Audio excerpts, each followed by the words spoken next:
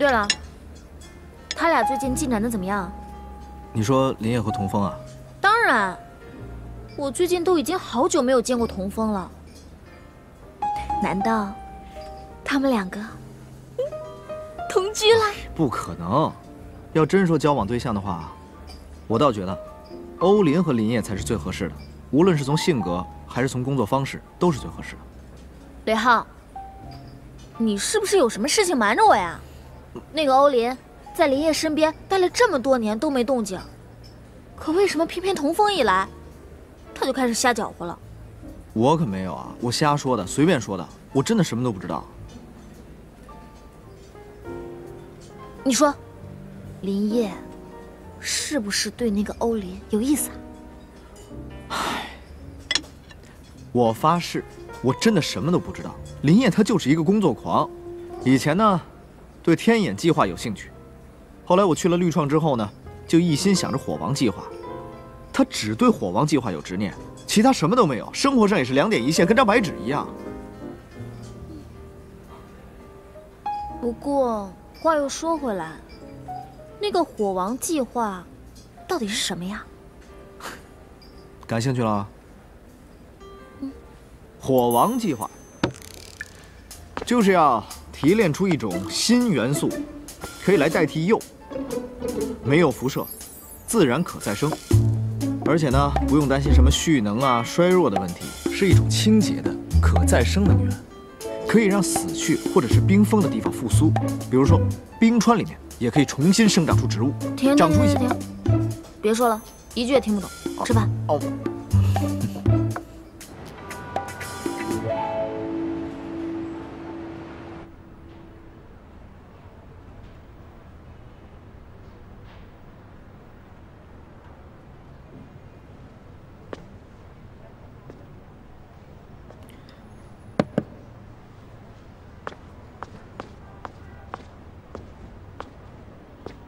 怎么了？脸色不太好，不舒服啊？可能是没睡好吧。什么事？啊，我没找到林烨。这个是实验室的最新报告，也是最新的研究数据。你到时候帮我给他。好，放我这吧。就这样，那我先走了。嗯。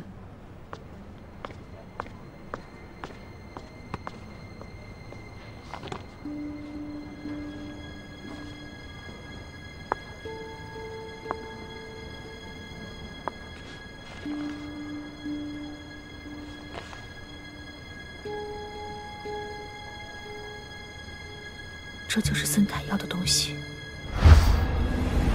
这是绿创的研究成果。无论你们是用什么手段得到的，这都是无耻的窃取。窃取？就绿创这些小打小闹的成果，在我眼里就跟垃圾一样。窃取？就凭这些也配？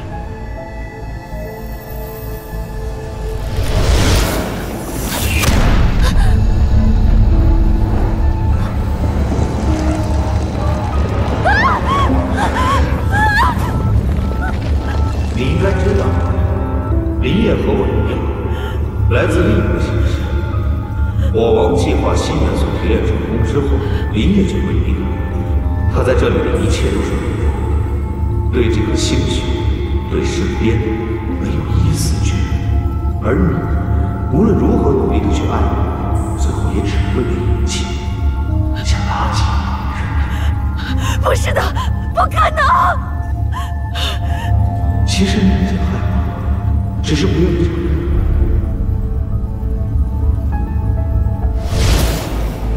当然，我也可以让他一直留在你身边，只要你愿意。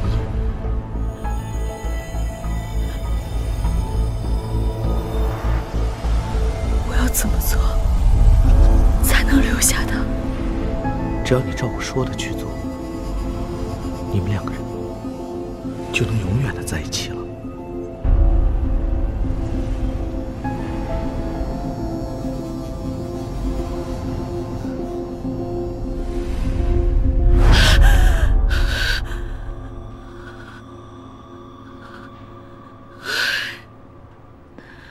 林烨，你要原谅我。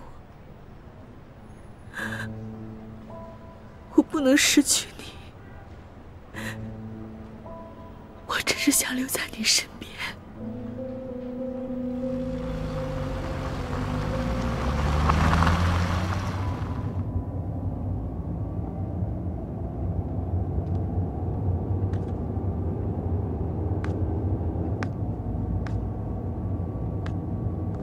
这新戏刚上，就有人这么使劲黑我。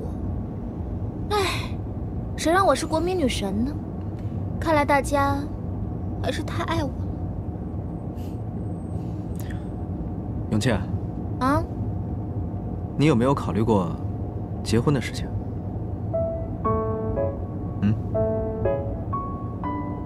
雷浩，虽然我爱你爱到山崩地裂、河水倒流，但是我警告你，你要敢在这个破车里面跟我求婚，你就死定了！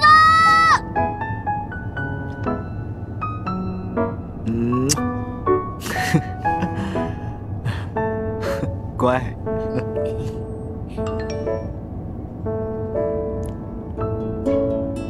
姐，您什么时候能到呀？这杂志社的人都快疯了，全组都等着您开工呢。着什么急啊？让他们等着。灯的位置换一下。姐，别啊，可以。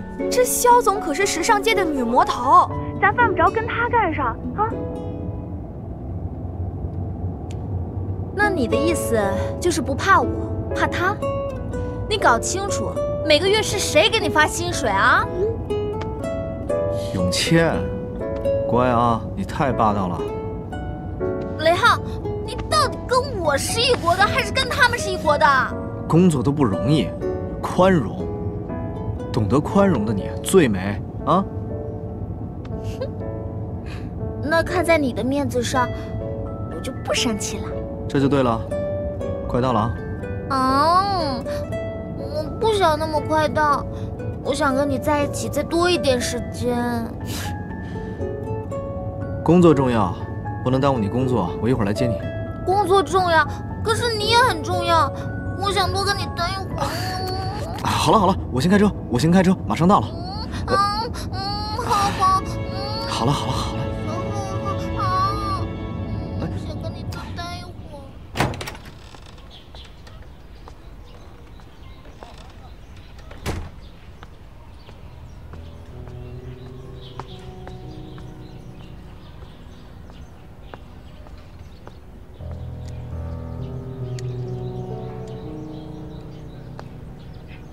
出门了吗？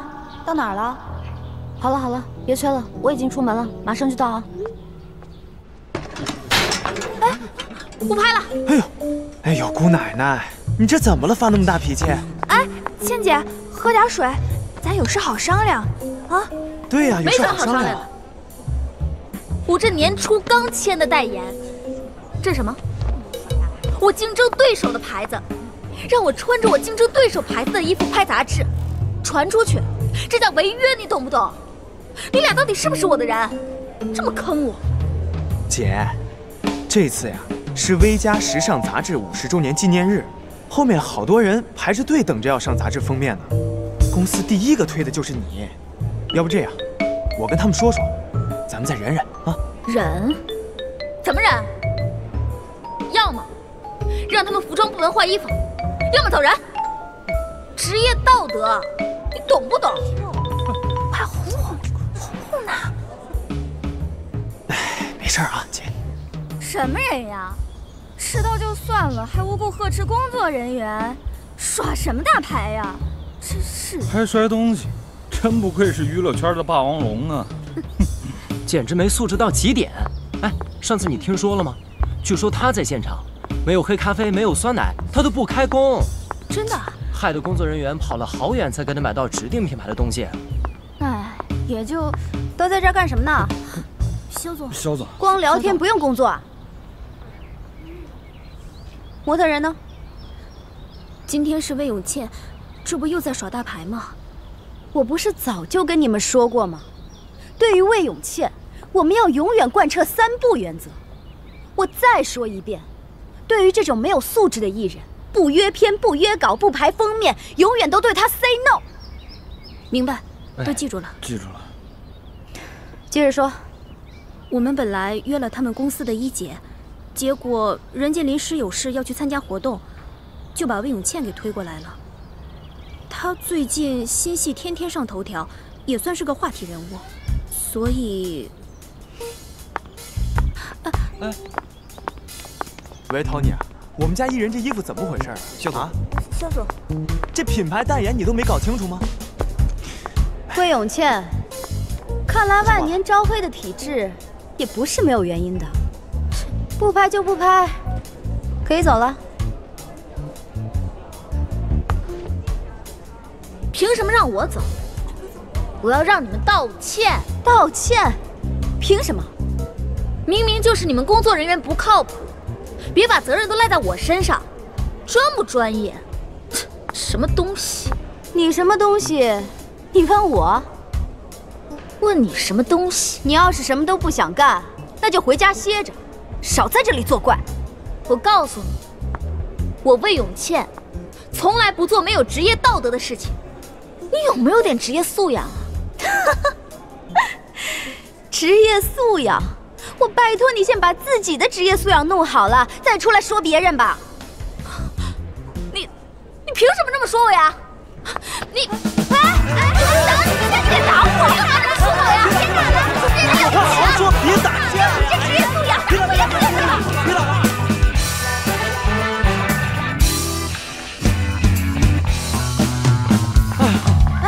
小南，怎么了？出什么事了？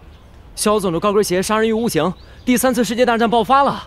哎呦，这谁这么大能耐，能跟咱们家肖总平分秋色？还能有谁啊？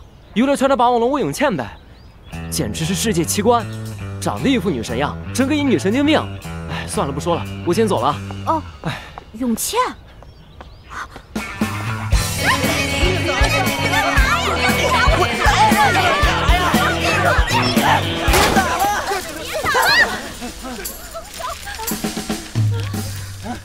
好啦，童风，你快看看我，童风，你看我都成什么样子了？这个女人她欺负我，哼，还真是恶人先告状。哎，好了好了，你们俩到底怎么回事啊？永倩，你先说。我年初就签了个服装品牌代言，这组照片用的服装是我代言品牌的竞品，按江湖规矩，我不能穿呢。你不知道早说啊！拜托，你们是时尚杂志，谁家代言的什么品牌，难道你们不知道吗？啊，能不能有点专业素养啊？还国内1线杂志呢。喂，你们家经纪人干什么的？服装代言都不告诉我们。好了好了好了，是你们的错好吗？你们的失误。我走了我。别吵了，宝贝儿，都少说2句啊。咱们能不能想想办法？这服装能换吗？这一期的照片是人家服装品牌商自己掏腰包赞助的，如果要换，就只能换模特了。换就换，姑奶奶我还不伺候了。肖总，模特不能换，为什么？今天下午赶着出样，根本来不及换模特。还有多长时间啊？2个小时不到吧。我不是跟你们说过一定要再三检查的吗？别着急，别着急，先发几个信息，看看能不能找到人。你们等会儿啊，别着急啊，肯定可以的。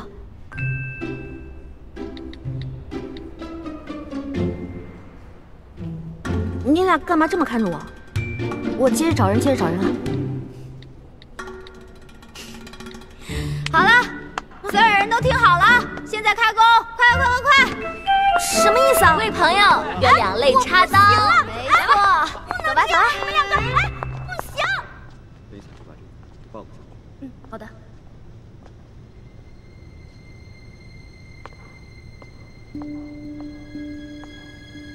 欧林，你怎么来实验室了？找我有事吗？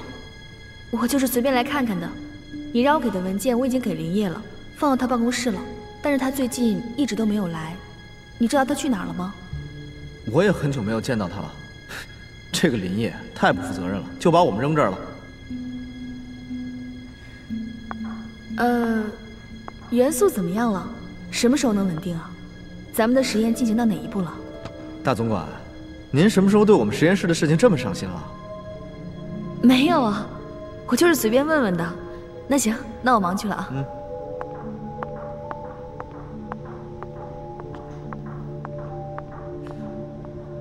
我怎么觉得他怪怪的？好了，靠近一点，再来一张，来靠近一点。嘿，你怎么那么可爱啊？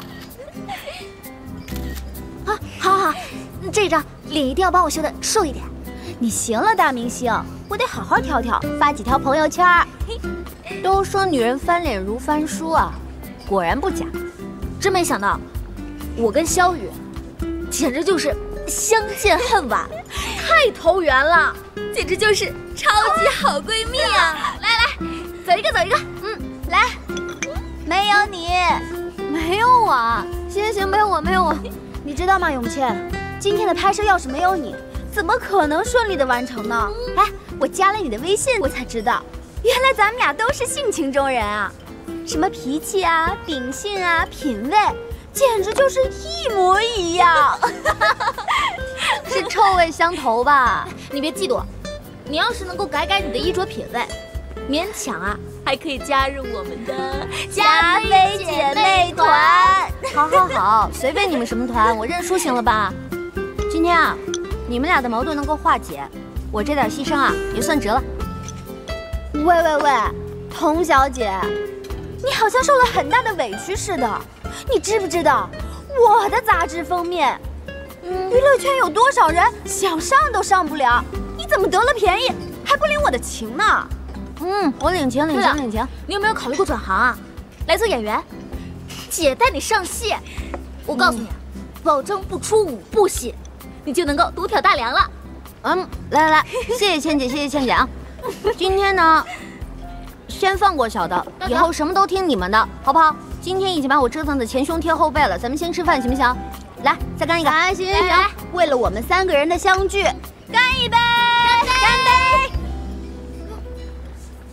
杯！好久没有这么大口喝酒吃肉了。哎，童风，你最近跟林烨怎么样了？我跟他不熟啊。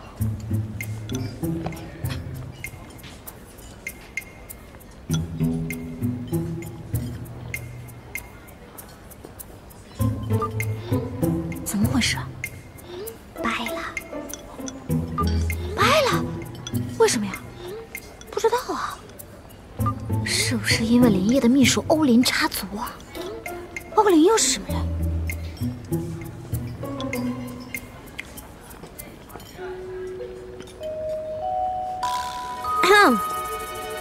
你俩真当我瞎呀？你们再这样私聊，手机没收了啊！放下，我现在已经满血复活了，跟林烨不会再有任何瓜葛。我今天就从萧雨家搬出来，彻底远离林烨。萧雨，咱们今天为了庆祝童风远离林烨，来干杯！这一杯必须陪你喝了。哎呦，你赶紧多倒点酒，这人有没有？你们俩怎么喝那么少啊？倒上。来，那我真搬出来了啊！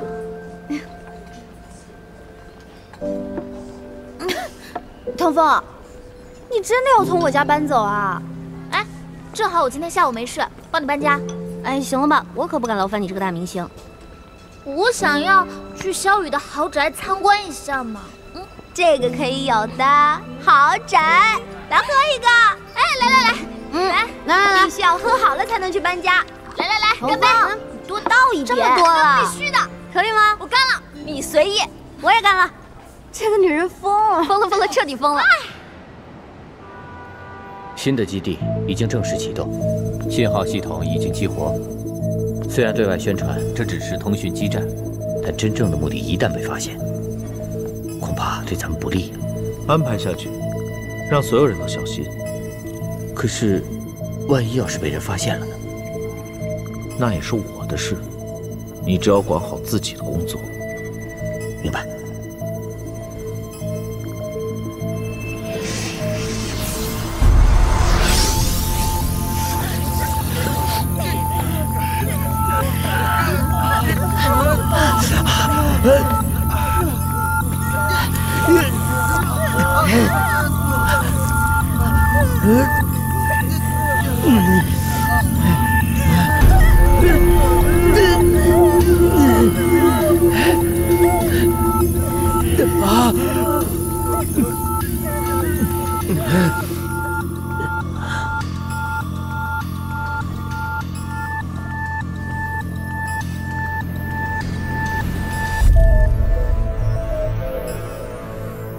继续工作。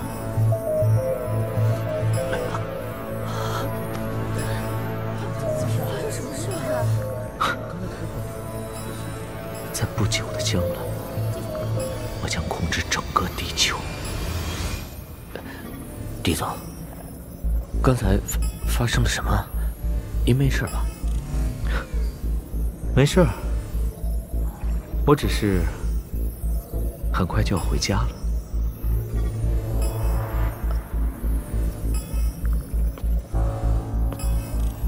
最近你工作辛苦了，回去早点休息。啊，我没事，谢谢狄总关心。对了，林业最近在忙什么？林业自从消失以后，一直打探不到他的消息。不过我已经加派人手去找了。欧林那边什么情况？同样也是没有消息。我在担心他会不会出卖咱们。放心吧，欧林是个聪明的女人。他没有消息就是最好的消息，所以他才会去赌这份不可能成功的感情。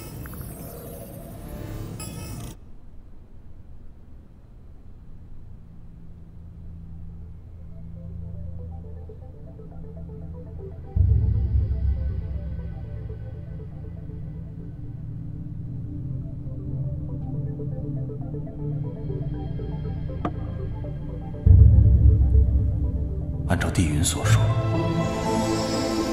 我应该是早就已经到地球了。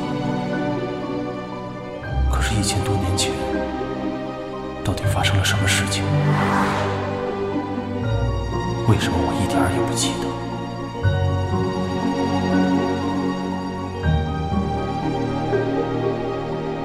为什么在这里？除了上轩，都有一个跟沈玉彤班长的一模一样的人出现，以各种方式和理由围绕在我的身边。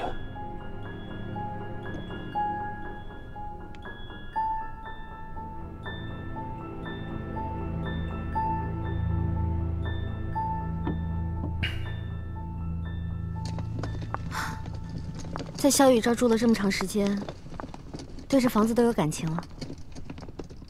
你要愿意呀，可以随时搬去我家住，反正咱俩就住在对门，平时我家里也没人，正好我们还能结个伴儿。算了吧，我就不打扰你跟雷浩大人世界了。童风，你来这儿是不是为了某人啊？我都说过了，跟林业无关。我才不信呢，你们俩一定有关系，对不对？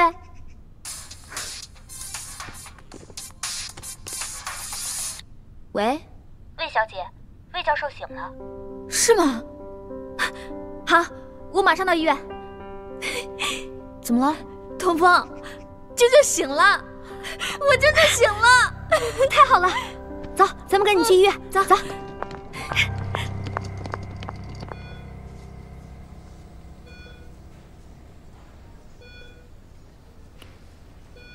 教授，那天到底发生了什么事情？是不是林业？一切都是林业做的。舅舅，您别担心，无论对方是谁，我都相信法律一定能制裁他。一切都是林业做的。哎，教授，是不是哪里不舒服啊？我去叫医生，快去。教授，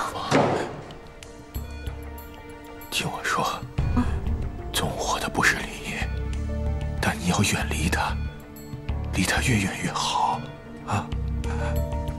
可是您为什么让我离开他呢？到底有什么理由啊？童风，别再追查下去，到此为止。教授，您到底有什么事情在瞒着我？您告诉我好吗？教授，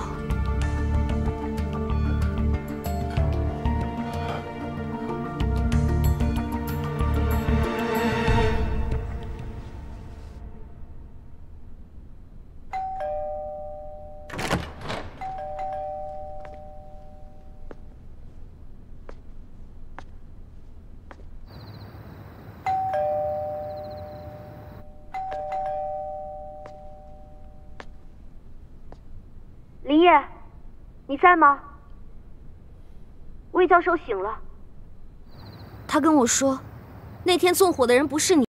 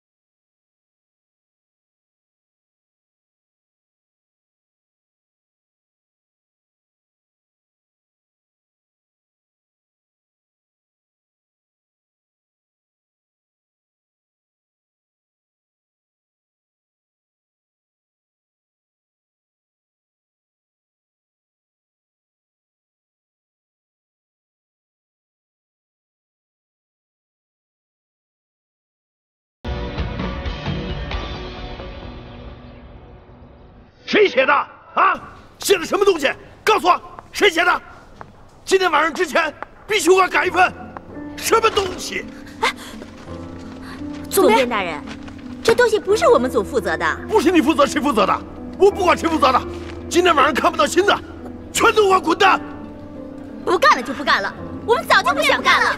不干就不干！别吵了，真是的，又不是我们负责的。小赵、月月，别吵了。总编没事吧？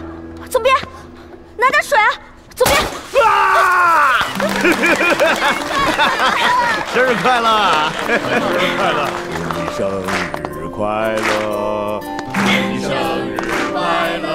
祝你生日快乐！祝你生日快乐！谢谢大家，谢谢。小童。这是我们大家专门为你策划的生日 party， 知道你下周就要离开我们都非常的舍不得你。是啊，咱们杂志社有一个规矩，就是在每个员工过生日的当天，大家为他准备一个蛋糕，一起切蛋糕、吹蜡烛庆祝生日。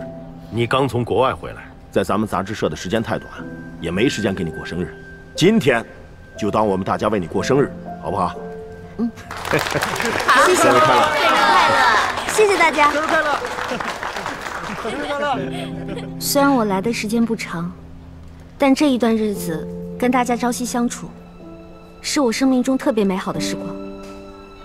我不会忘了这里的一切，更不会忘了你们。谢谢。好啦，红姐，我们一起吹蜡烛，许个愿望吧。来吧，许愿吧。好。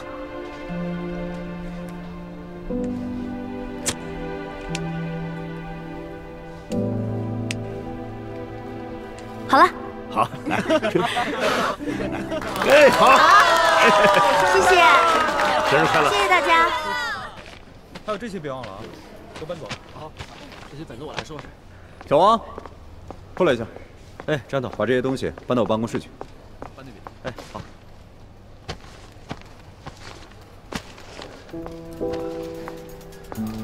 张董事，您无故擅自解散员工，事情还没有弄清楚，林业不在的情况下，您这种行为太不负责任了吧？雷公啊，我多说两句，你别不痛快。今时不同往日，森泰集团已经有了绿创的控股权，江浩明下了决定，谁敢反对？现在我们是人在屋檐下，不得不低头。我从一开始我就反对收购，是董事会趁林业不在擅自做的决定。我们从一开始就中了江浩明的圈套。所以呢，现在我们这些高层那是泥菩萨过江，自身难保，谁还有心思去管这些员工的去留呢？要怪就怪林业，已经消失这么久，人还是没有找到。要不是森泰接盘的话，绿创早就完蛋了。现在啊，你就知足吧。林业他现在只是暂时的下落不明，也许他只是太累了。他，小伙子，你知不知道现在各大媒体都在揣测，林业是因为纵火杀人的丑闻躲起来了。虽然我不知道他现在出了什么事情，但是当事人没有追究他，他自己却无端的消失了，不是唏嘘是什么？他要是无辜的，他就应该站出来为自己辩护，何必去背这个黑锅呢？我也不希望事情发展成这样，但是世界上没有这么多巧合的事情，好端端一个人说没有就没有了，那肯定就是跑路了。雷公，雷公，什么事儿？不好了，实验室出事了！哎，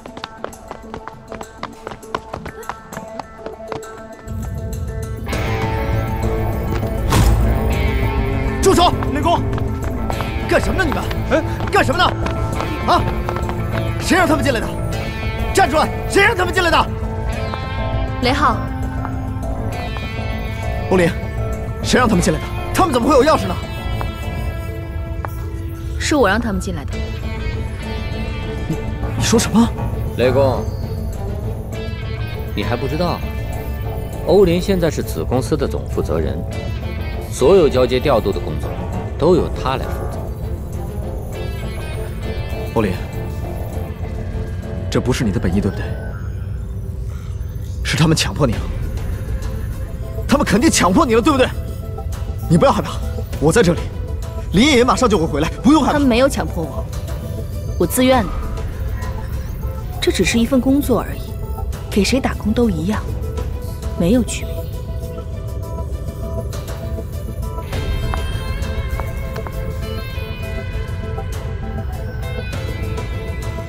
请他离开实验室。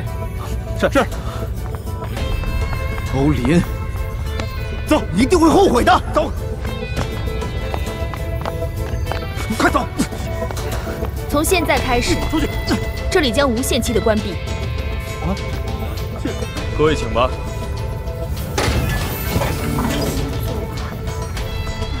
走。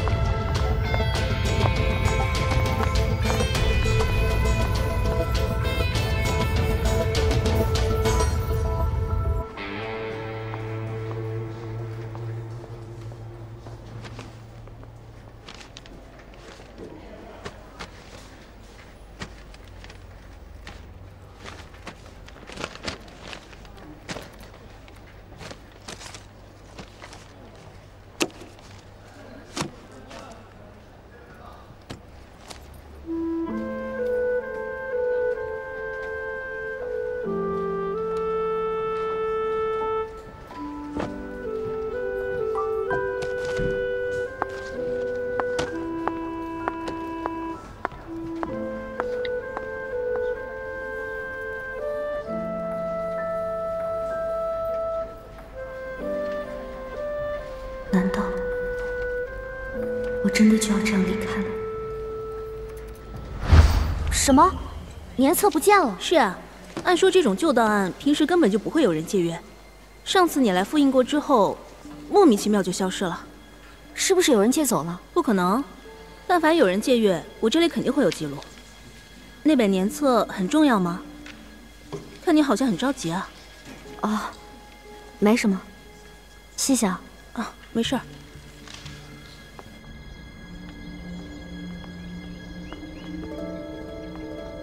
师兄，你怎么在这儿？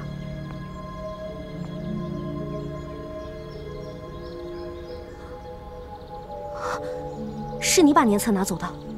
没错，是我。不过你不必担心，林业的秘密暂时不会被别人知道。虽然我不知道魏教授为什么在醒来之后对警方绝口不提档案的事情，但是只要这个年册落到媒体手里，林业面对的就不仅仅是涉嫌谋杀，而是会像个怪物一样被全世界追捕解剖。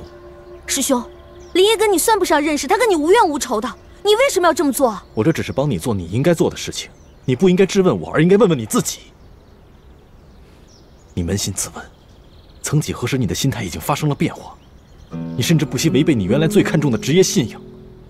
换做以前，你早就把手里的新闻公之于众，并不惜一切代价揭露林业的真面目了。可现在的你患得患失，完全失去了一个新闻工作者应有的判断。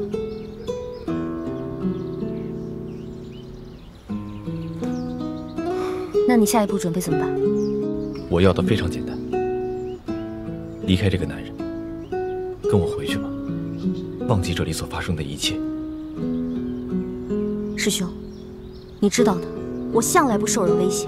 我这不是在威胁你，我只是不想你因为他而受到任何的伤害，让你变得不再是你自己。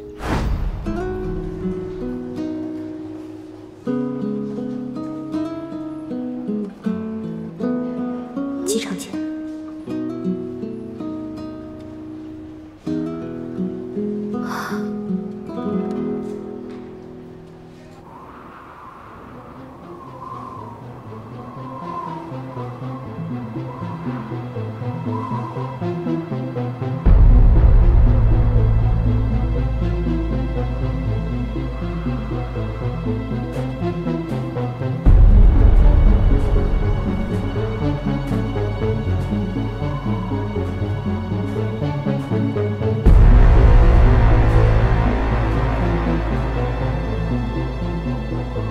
在这片极寒之地，我总能感觉到和神域相近的气息。或许在这里，能找到1300年前的答案，能够消除我的疑惑。当年到底发生了些什么？我又为什么会将那一切都遗忘了？